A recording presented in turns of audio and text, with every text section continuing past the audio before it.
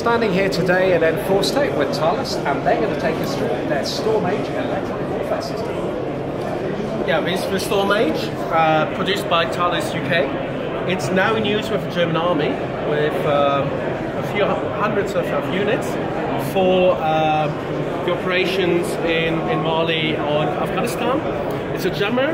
You can have it, it's about 1 kilo, just a portable jammer. You put it on your chest rig, on your backpack, and you use it for jamming threats for radio-controlled IEDs. So you can jam cell phones, you can sell wideband. You have 3 different possibilities to jam systems. It's soldier-proof. Just put it on and off. More information on the Storm-H, come and see Thales at Enforce Tac.